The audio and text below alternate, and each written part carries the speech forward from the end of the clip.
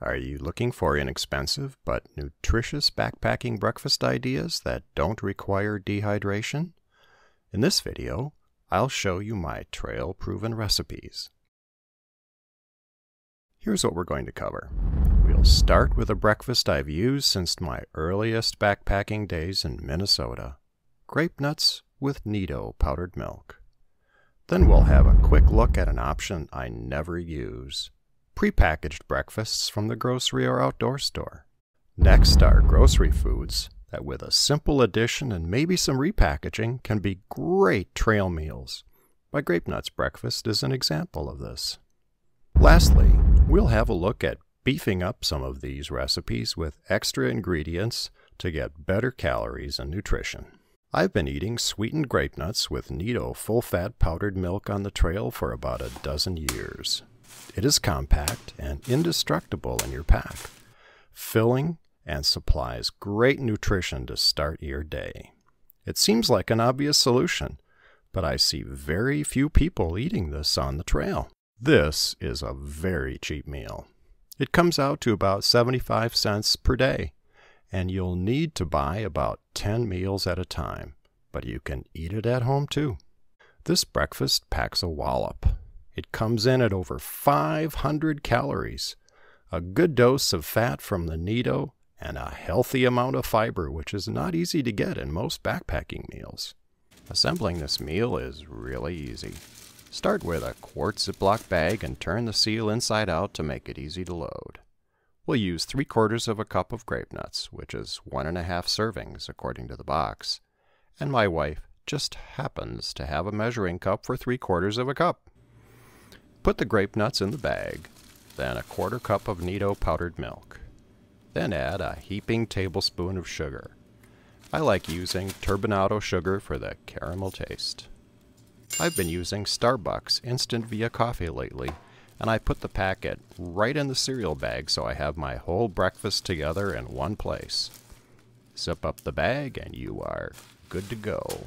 Meal prep in the backcountry is simple. Pour into a bowl, add water to cover, give a couple of stirs and you are ready to eat. Though letting the chia seeds soak a few minutes makes them easier to digest. So how does it taste? Pretty darn good. Grape-Nuts contains barley, so I like to think of it as crunchy morning beer. Using Nido really makes a huge difference. It has a richness that non-fat dried milk doesn't come close to. I happen to like Grape-Nuts, but if you are not a fan, maybe try one of the many types of granola out there. Just bag it up with a little Nido powder and you have breakfast. Granola can be very high in fat, which is good or bad depending upon how many fat calories you are looking for on the trail. The easiest way to provision your breakfast is to buy a complete meal from an outdoor store like REI or from your grocery. Let's have a very brief look at what your options might be, though honestly, I've never gone this route due to the high cost and packaging weight. There are tons of meal choices in your outdoor store, from eggs to cereal. Be wary of the servings per package. You'll be hungry when hiking, and it isn't hard to eat 2 servings. Some meals even include chemical heaters, so you don't need to bring your stove. But they are more costly, way more, and you have to pack out more garbage.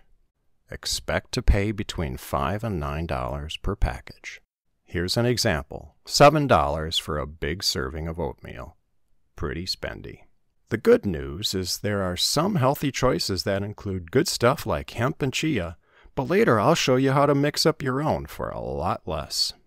Now let's head to the grocery. Everybody knows and loves Quaker oatmeal packets. They are nutritious and a great value. They're even available in a low-sugar version.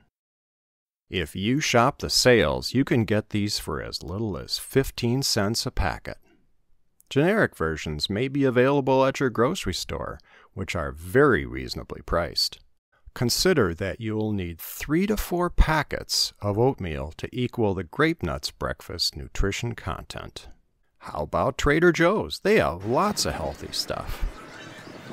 Trader Joe's has a small selection of prepackaged oatmeal. It's spendy at about 45 cents a packet, but they fortify it with all kinds of fiber goodness. Remember to pack some Nido, as this does not contain any powdered milk, unlike the Quaker option we looked at previously. Nutritionally, it's not much better than Quaker oats. You still need 3 to 4 packets to equal the calories, fat, and fiber from the Grape-Nuts. Trader Joe's also has a selection of flavored, prepackaged instant organic oatmeal, if that trips your trigger. Let's switch gears and look at buying cereals in bulk instead of individual packets, and packaging them up with additional ingredients for more flavor and nutrition. We'll start out by revisiting my favorite Grape-Nuts and adding chia seeds and protein powder. I buy chia seeds in bulk, and about 2 tablespoons in a bowl of cereal provides a good amount of omega-3s and fiber. I also buy vanilla protein powder in bulk from Costco, and 1 scoop gives me enough protein to nourish me until dinner. The cheapest option is to buy quick cook oats in bulk from your grocery store. The price on this is just impossible to beat. Be a little wary of the nutrition and serving size numbers on the oatmeal packaging. I normally cook up 1 cup of dry oats or 2 servings, which according to the packaging should only be about 80 grams. But when I measure it out, it comes out to about 4 ounces, which is 113 grams. Packaging up your own oatmeal is about as easy as cold cereal. Measure out your oatmeal, add the Nido, and a heaping tablespoon of brown sugar. I like to add a scoop of vanilla protein powder for an extra boost. You'd think you could just dump it in with the oatmeal, but don't do it. If you add boiling water to whey protein, it congeals into a glob. Package it up separately in a small Ziploc bag and add it to the oatmeal after it has cooled a little bit. If you can boil water, you can make your own oatmeal on the trail. Heat about 2 cups to a boil. This is a little extra for the protein powder. Add the oatmeal.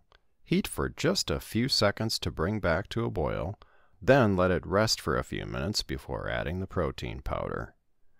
Total prep time for me was about 6 minutes. Consider adding fruit to your hot or cold cereal for extra flavor. Trader Joe's has a nice selection of freeze-dried fruit, but it's a little expensive. You can also find dehydrated fruits at most grocery stores, but you may need to snip that into smaller pieces. Nuts are a great way of adding fat and fiber to your breakfast. Walnuts are a great choice. Nut butters can be added to hot oatmeal. Trader Joe's mixed nut butter is tasty, but a little soupy to package up in small portions. Ghee is a tasty but expensive option for adding flavor and fat to hot cereals. You can make your own if you're ambitious for a lot less than the grocery versions. This video was not meant to be prescriptive, but rather to spark ideas for you to create your own tailored breakfasts. Thanks for watching. If you found this video useful, I'd really appreciate it if you could click like or subscribe to my channel.